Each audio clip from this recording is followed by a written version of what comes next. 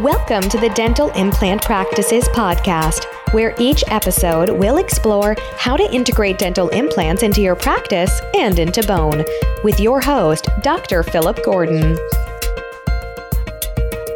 Hey guys, thanks for being listeners to the show. Go to dentalimplantpractices.com and find all of our resources. Also find us on Facebook, Dental Implant Practices page on Facebook, and go to iTunes and leave me a review on iTunes so we can help spread the message. Thanks. Welcome back to another episode of the Dental Implant Practices podcast. I'm your host, Philip Gordon, and today it's a huge honor for me to introduce Dr. Mark Bishara.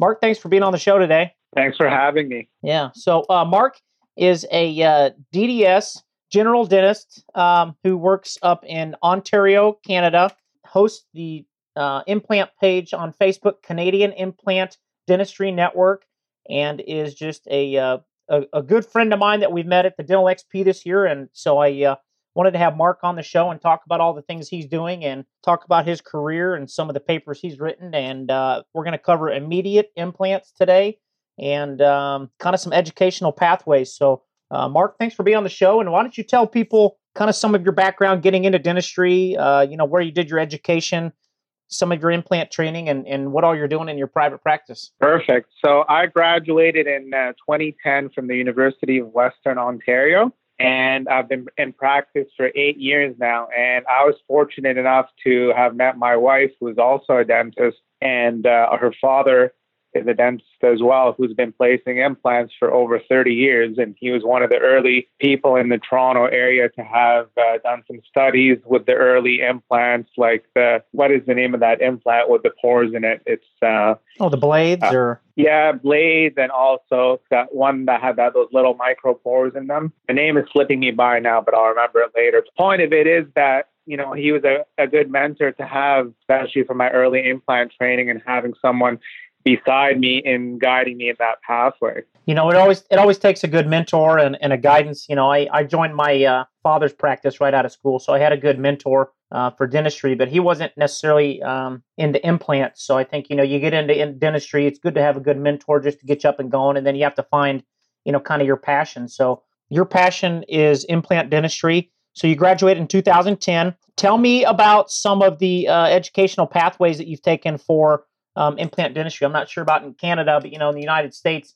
we didn't have a lot of time and clinical experience when I graduated in 2009 covering dental implants. So most of it for me has been, after graduation, CE learning. What pathways have been good for you? What have you done that's been a big deal for you? Well, for us here, we need a minimum number of hours to be able to place implants on patients. So I took a curriculum based on Dr. Mish's teachings, and it was taught by a prosthodontist here, Dr. Mark Lynn. So he had set up a curriculum of hands-on hours in CE, along with the educational background you need to get into implants. But that's just kind of a stepping stone into the implant world. After that, like I was saying, you need to have somebody beside you to guide you, and that's where having my father-in-law to guide me in that path. And then leading into the online world, I discovered Dental XP about 5 years ago, and joining that has been a tremendous help because of the number of leaders throughout the world that you can talk to, even chat with online on Facebook, ask them questions, post cases, and kind of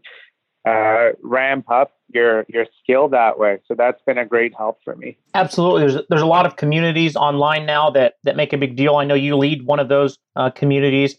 Tell me a little bit about how the Canadian Implant Dentistry Network started and what's going on with that and kind of where the future holds with that. So for me, I found it when I'm talking to colleagues here and I'm showing them cases that I'm doing or techniques that I'm developing, and they'd have questions and they'd say, where did you learn that? So I thought, as much as I think that there's certain outreach right now happening to maybe U.S. doctors, it wasn't happening to the same level on the Canadian side. So I thought by creating this forum that we could bring all the Canadian doctors, and even we have a lot of international doctors on there, and share about what the latest and newest techniques that could be out there and have it in an open discussion forum where it's not necessarily you must attend a course to hear what the speaker has to say. So I think that's kind of the new trend in learning is open group learning, and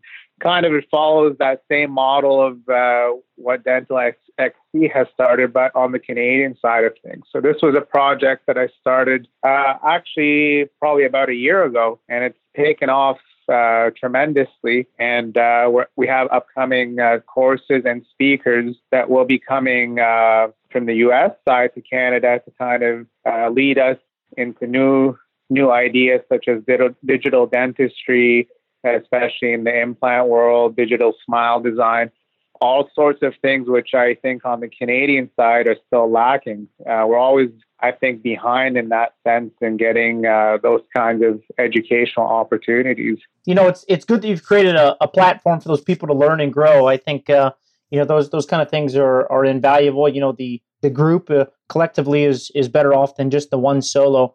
But sometimes it takes someone to kind of help nurture and lead that. So I'm glad that you're doing that. It's a great resource for people looking to learn implant dentistry from other people that are out in the field doing it in a way that kind of embraces people on all walks. It's people that are learning and people that are advanced, kind of throwing their ideas in there and kind of seeing what happens. So it's a real great thing. Yeah, for sure. And what we've done is over this year, I've kind of handpicked people that were experts in certain areas, and I've asked them personally to contribute content to the group. So it may not be the same kind of cookie cutter stuff that you see out there in courses, but at least it opened your mind to new techniques that are in development or things that you may not even see out there being taught regularly in your everyday CE. I think, it's not to say you should do all your learning from Facebook, but if you have a good background and basic training in implant, that is something to add to what you have already developed and kind of take your training to the next level and doing it in a much faster and economical way also, because not everybody may be able to travel. Yeah, I like to look at it as a nice supplement or a peer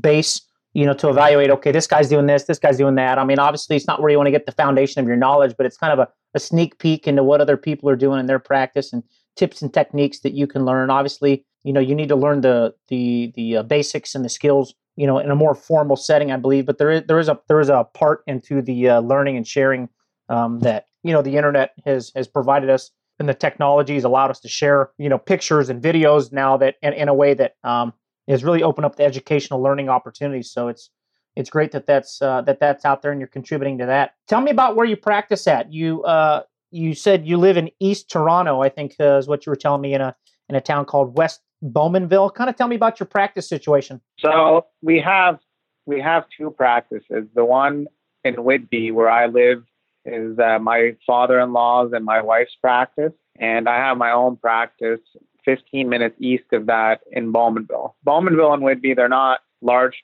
towns like Toronto. So we live east of Toronto. So Toronto would be kind of the main or the well-known name in Ontario.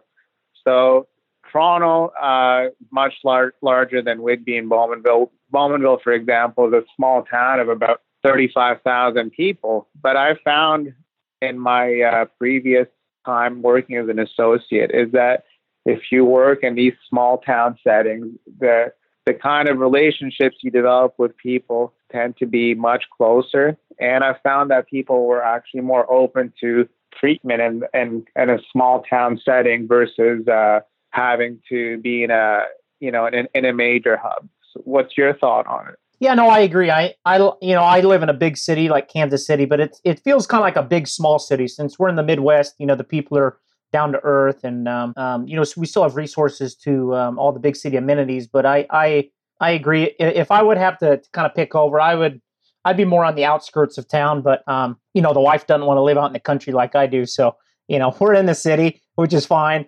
and I love it. But it's I mean, there's a great place for these smaller towns and these small town practices because one, you can financially do really well.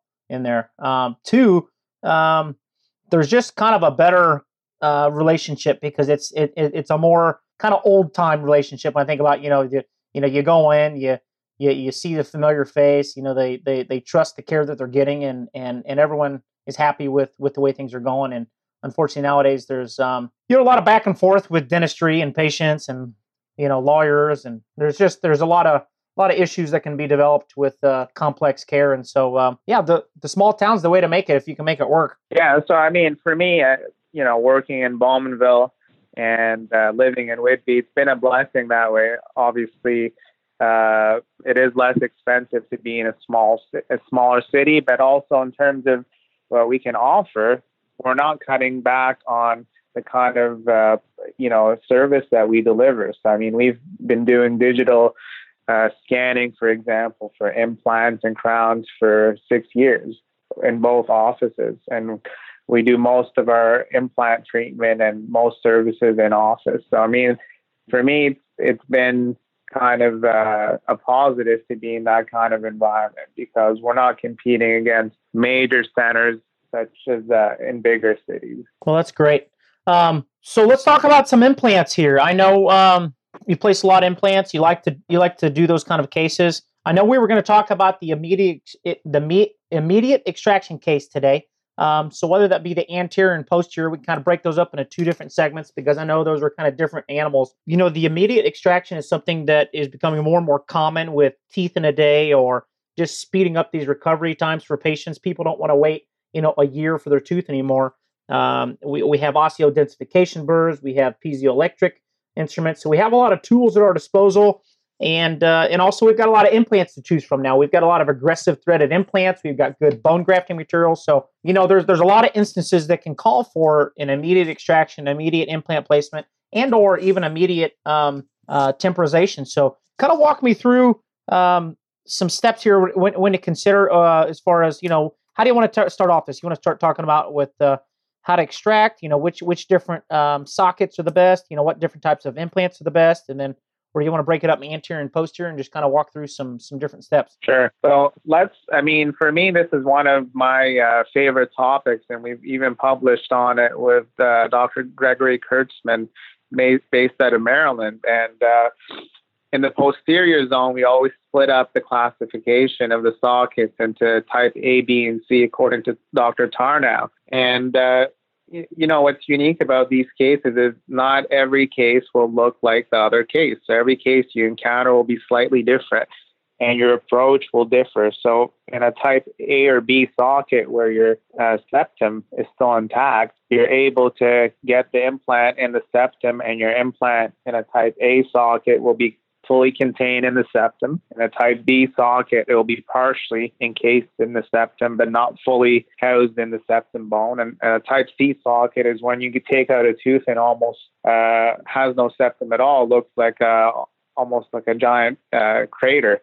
And in those kinds of cases, you have to abort placement or use an ultra-wide implant, which I used to do, but I'm kind of steering away from placing wide implants nowadays and more into narrower implants with either a conical or Morse taper or cone Morse taper connection. So, and especially in type A and B sockets, like you were mentioning, there's a lot of great tools out there like the osteodensification burrs that are used to help preserve the bone for getting that primary stability, and just taking your time with that extraction.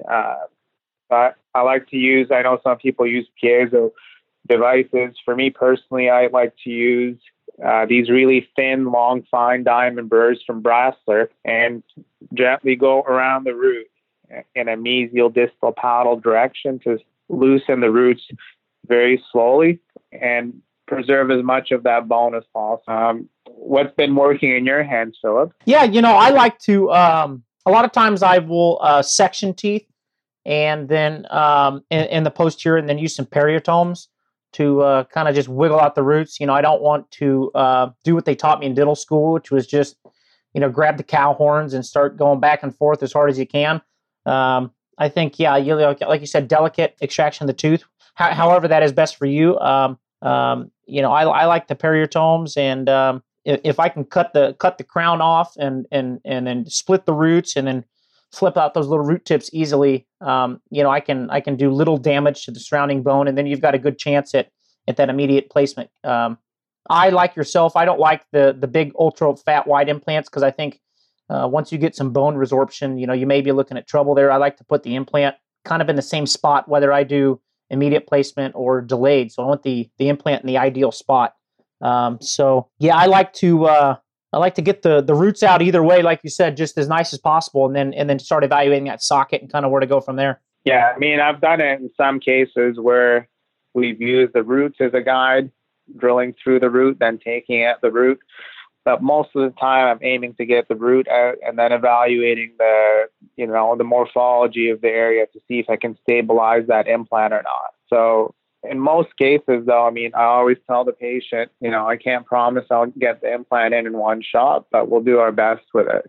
And obviously using systems with an aggressive thread design helps. In my practice, I'm using a combination of systems now. I'm using the Neodent implants, which have an aggressive thread pattern very similar to the Nobel Actives. And those have been helpful in achieving a high primary stability in a lot of the cases.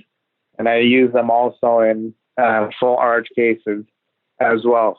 And their connection, I found, has been, it's basically a cone Morse taper connection. So I know on your Facebook page, people are mentioning about conical connections and internal hex connections, and there's an argument about Morse taper connections and whether what is a Morse taper versus a cone Morse taper, and this kind of back and forth. But the Neodent implant, it's a cone Morse taper connection, so it still does require a screw to hold it in place, but it's been shown to have very little lateral movement of the abutment.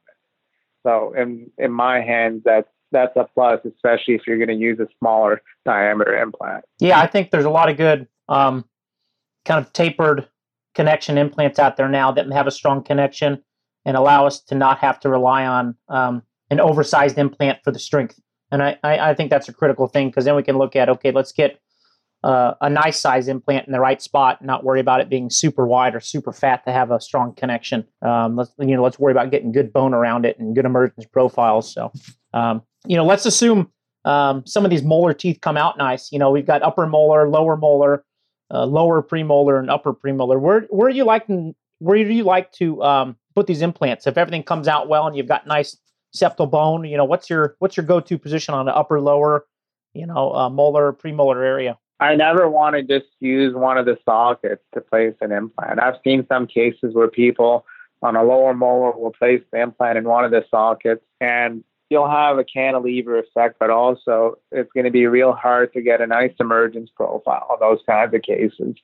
So if you can't get the implant in a prosthetic position to get the, right in the septum of where that that screw access channel is going to come up the occlusal aspect, it's better to stage the case. Same thing on the upper. So I think if you do that and place it in one of the sockets and you have cantilever effects or food trap issues, it's better to stage the case and come back. Yeah, I think that used to be the technique that was taught many years ago. Just put it in one of the sockets and you'll be in good shape. But I think we've moved away from that. I think, putting the implant underneath the restoration in an ideal spot, usually means putting it right in that center furcation, that furcal bone. And if you can't do that, then we may need to graft and come back. I think the only time I might feel comfortable with putting it in a socket might be, an upper first premolar. If there's a buccal and lingual root, maybe putting it in the lingual root and grafting the facial. But that'd be about the only time, because even on those, you may have to do some guidance. What sort of instruments do you like? Obviously, you've got to make a good, purchase point in those. And are you using a lot of the Densa burrs for that? Is that your kind of go-to burr for these cases, so you're not grinding away good bone? So I use a combination of things. So assuming I got my tooth out, I've sectioned the crown off, got the roots out with no flap, and 99% of the time, no flap is raised. I'll use either my pilot drill, or I can even use a high-speed diamond to create my initial guiding point, because you're going to find, especially in thin septum areas, once you start switching to your regular drills, it's going to have a bouncing effect from socket to socket. And you're going to want to push down with finger pressure on your drill to prevent it from skipping into the area of least resistance, which is even common in the upper anterior. So I found the use of the densification or Versa drills really helpful in these cases, because once I've engaged my implant in that septum, I don't get that bouncing effect of the drill jumping from one socket to the next. So this has been a really helpful tool in bone preservation, especially in immediates, because I don't have to lose that bone, which is sometimes as little as 3-4 millimeters, if that.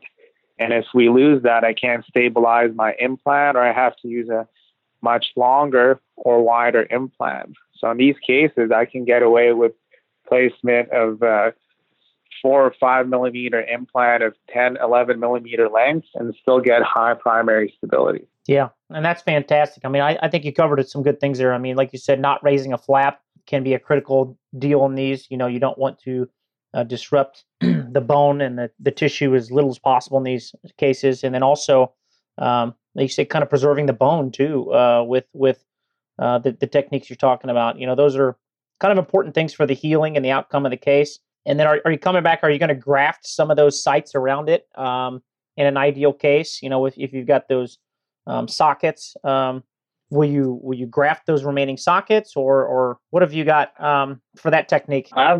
Early on, I tried it in both ways. Some people say you don't have to graft the sockets if you have a certain thickness of your buccal wall, especially. But I've found that, you know, I will 99% of the time graft the sockets.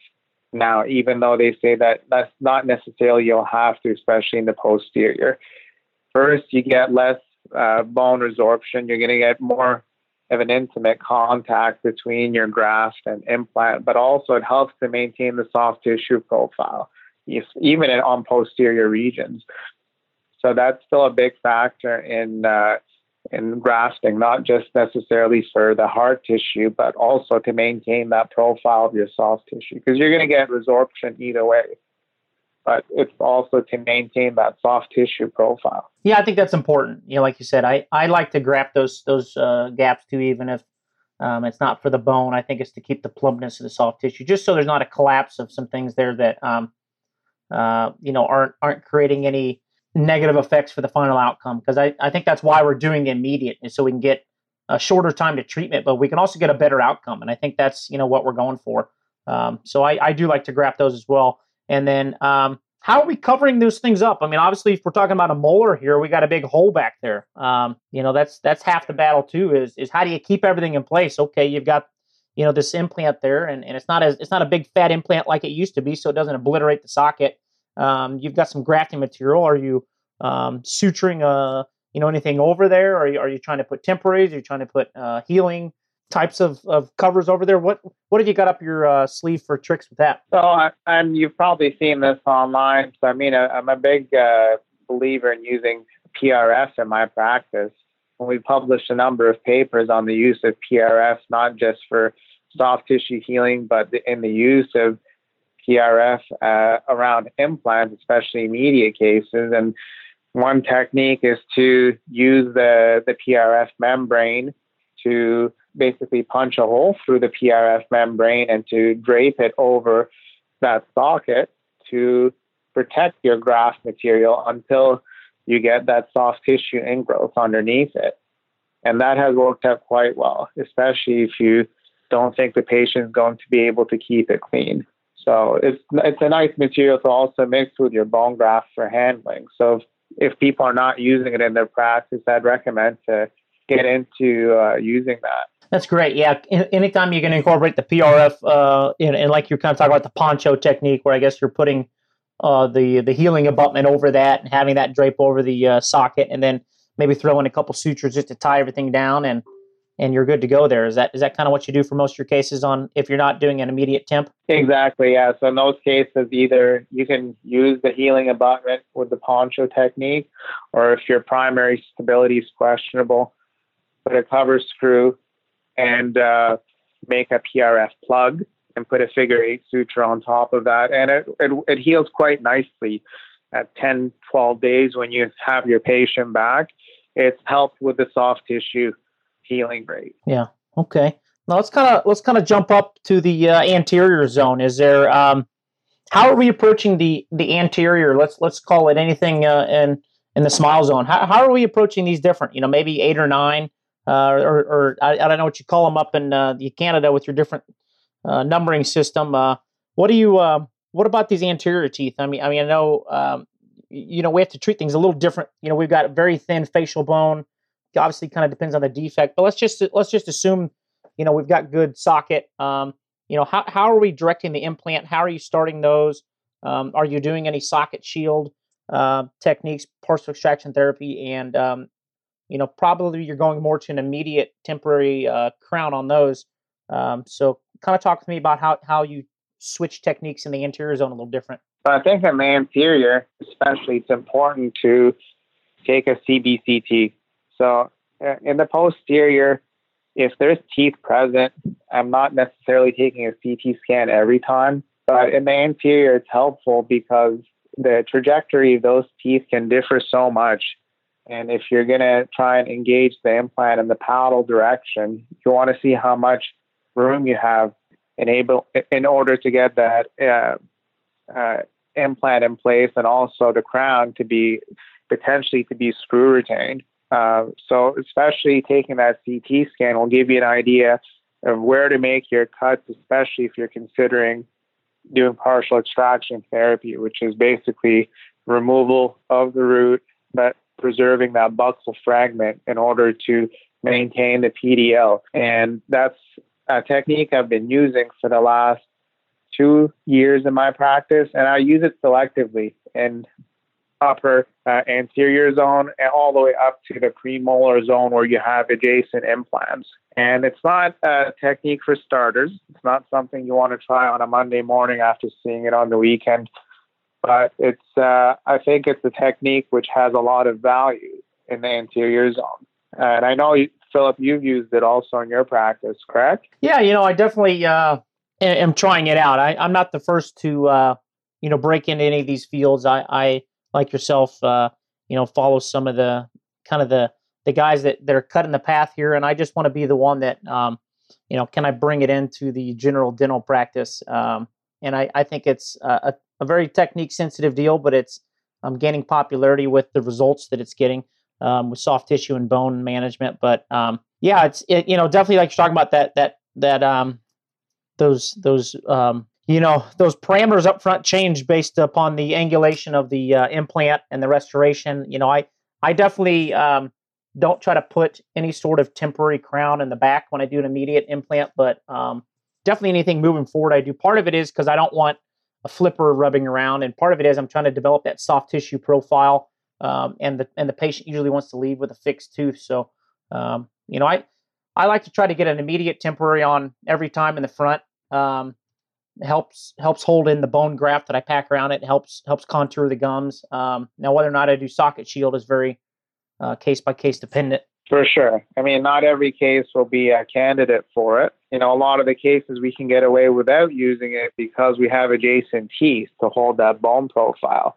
So when you get into cases where you have multiple adjacent implants, or you've already placed an implant, now the tooth next to it is going to go. Those are issues because as atraumatic as your procedure may be, you will have bone resorption now on that implant next to it.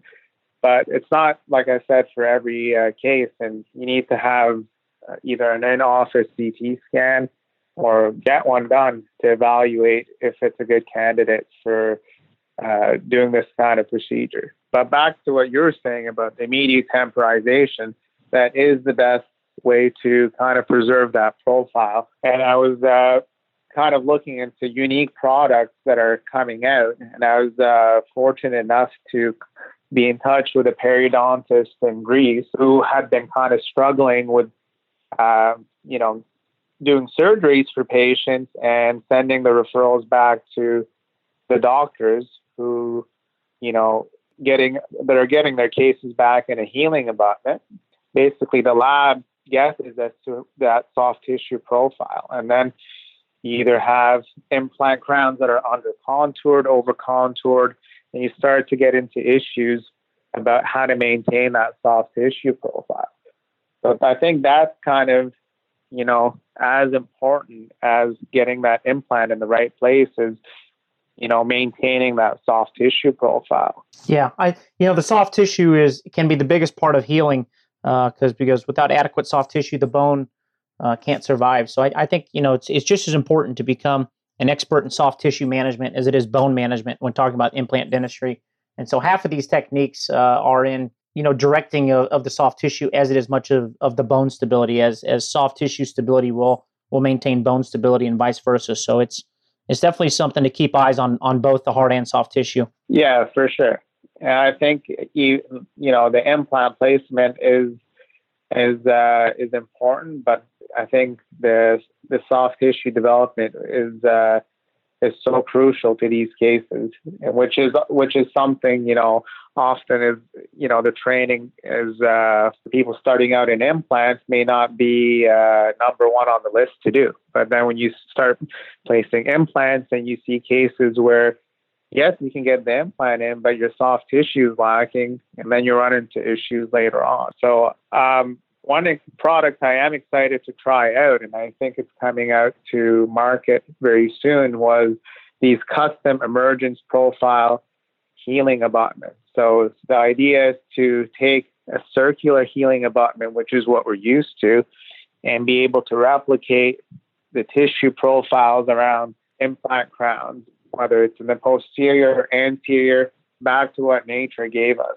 So I know some people will make, like you said, chair-side temporaries for immediate temporization. Some people will make custom healing abutments, but to have it in a standardized way so that your lab can replicate it is the next step. And that can be an easy way to ensure you get a crown that has a nice emergence profile replicating what we started with without worrying about what the lab's going to give us if it's sufficient or not. Yeah, so exactly. There's lots of different ways to heal tissue now, and these emergence profile kits that are coming to market are definitely a good way to look at that. There's these preformed temporary shells that you can buy for the anterior, and so there's a lot of creative ways to kind of get to that end result. So it just kind of comes back to shaping the bone, shaping the tissue, and getting predictable outcomes. Any other tricks or tips that you've learned with the immediate extraction case that you think we haven't covered yet? Tricks. I mean, I'd recommend for people to, and I can put it online or send you the link for it, is to purchase this, like I said, this burr from Brasler, it's almost like your needle diamond that you use to finish your composite restorations, but in a very long 10 to 12 millimeter shape. And that's been very helpful in removal of teeth without removal of any bone. And also for people that are getting into implants, it's good to look at the prosthetics and work backwards. So if they have digital scanners in the office, or if their lab has PBCT and any kind of digital acquisition software, look at the prosthetics and work backwards. And being able to, have a stent made for surgery is helpful, especially for people starting out. So, I mean, I'm not necessarily using it on all cases, but in certain cases, working backward from the prosthetics is always a good start. Yeah. Anytime you're starting one of these projects, you need to be looking at, okay, where are we heading? What's the final prosthetic outcome? What is the treatment plan? How can we move forward? Based upon that, kind of work your way back to the surgery. What do we need to do for soft tissue emergence? What do we need to do for bone quality? And so, any little trick can help. So I'll get a link to that burr and some of the other things that we've talked about. Yeah, one more thing too is, and I know I've seen people ask me a number of times online, is how deep do you place these implants? And, especially in the anterior versus posterior, the rules will differ. Where, in the anterior, we're aiming to be about 3 millimeters apical to the CEJ of the adjacent teeth. In the posterior, I like to use I often will use the septum bone as my reference, because it usually works out to be at the correct level of where I want the emergence of that implant crown to be. And often people say, isn't this place too deep? But you have to remember, you need enough running room for your crown. Otherwise, you'll end up with crown that is almost looks like a tomato on a stick, is what I call it. And you'll end up with food trap issues and not give your lab technician enough running room to create a proper emergence profile. So just kind of being able to visualize at the time of surgery how deep you need to place your implant is something to keep in mind. But the septum is always a good reference in most cases, especially in the posterior zone. Yeah, it's a little different than when you're dealing with healed bone. With healed bone, you might be looking at or slightly below bone level, and the immediates in the posterior, you definitely need to sink them in a little bit.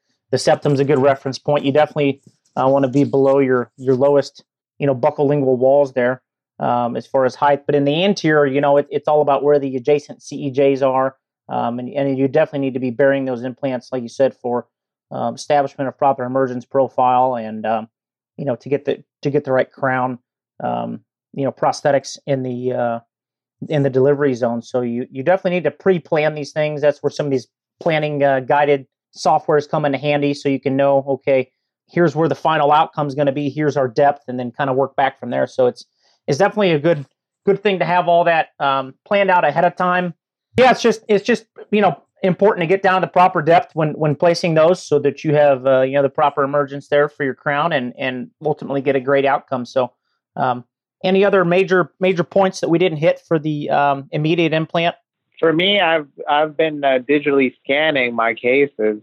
So if people are getting into implant dentistry, I think that's kind of the next step. If they don't have a digital scanner in the office, and they are able to make that kind of investment, I think that's been a really helpful tool to also have, because you can scan your implants at time of surgery, and the lab can also make you nice temporaries at time of surgery. So I'm not sure if you're using that currently or not, but it's been a helpful tool for not just implants, but crown and bridge implants. It's a nice adjunct to your practice. Yeah, I've got them in one of my offices, and I'm going to be adding it to my office in this spring sometime. So it's finally come time for me to get that next step for that investment. So I'm going to be doing that this springtime, so I can upgrade some of these revelations there that we have with the digital dentistry. So definitely, the merging of the information and the technology workflow is kind of demanding it nowadays. So you used to be able to bypass it a little easier, but with all the futuristic things that we're doing, kind of important to have in the office nowadays. So I'm definitely gearing up for that. Any recommendations you have on those? I'm using the iTero in my office. I know the iTero and the Trios have been two of the leaders in this field. So they're both, highly respected products. It just depends if you're getting into other avenues like, aligners, things of that nature. But both work well. You need to also make sure your implant system that you're using has digital library support for it. Not every company out there may necessarily have that. So it's something that, doctors starting out, especially if they're using lesser known brand names, they should check with their lab and lab technicians as to the support of that system. But for most big companies, that's already out there. Yeah, absolutely. It's always good to check with your labs and or supporting teams to say, okay, is all this software available? You don't want to make a big purchase investment and realize, okay, I can't use the Trios with, Invisalign anymore, or my lab doesn't have the scanning abutments for XYZ implants. So you always want to make sure that the workflow's there before you pull the trigger. I love it, Mark. It's been great chatting with you. I know we're at about the time frame that I told you we'd keep it. So I will direct people to the Canadian Implant Dentistry Network, and we'll get a couple links to some of the things that we've talked about. What's on your agenda for this year? What's the big thing you're excited about for 2018? I know we talked at the Dental XP Symposium. That's been a couple months ago. We're already into March. So what's the rest of the year got for you? What's exciting for you this year? So the big exciting thing is the launch of our digital dentistry mastership program. And in a month's time, on April 14th and 15th, we're having Dr. Marco Tadros, who's a prosthodontist at Garber & Salama's practice in Atlanta. And over the last 4 years, he's developed basically a digital dentistry residency. And we're hosting him here for our Module 1 on April 14th. And it's going to take doctors from basically the ground up in the digital world all the way up to how to design complex cases in free-to-use software. So I think this is going to be something that will not just take off in the States, but in Canada, because like I was mentioning, this is kind of the change that's happening in dentistry, and it's kind of the future of where things are headed. So we're excited to host him in about a month's time. That is exciting. I got to meet Dr. Marco at the Dental XP convention too. So seems like a great guy, really knows his stuff, and I'll be interested to see how that goes for you. And maybe we'll have to get him to one of our group learning events too. So look forward to seeing you again sometime. I know you come down for all the major CE, and maybe I'll make it up there at some point. But it's been great talking with you. We'll get things up and going with this, and make sure we're promoting your site and doing everything we can for you. Like I said, it's been great talking with you again, and I know that we'll have you on again someday. So hope you can enjoy the rest of your day and get back out there and keep placing those implants and sharing on your group. I love what you're doing and really appreciate all that you're doing. I appreciate you for having me on here, and also for your leadership online and for sharing with everybody online. And one more thing is, what if people can look into getting this, is the Austell or Penguin unit for their office. That's been a great addition, especially for primary stability on cases. We can touch base on that on a different day, but thanks for having me, Phil. Sounds good. Take care, buddy.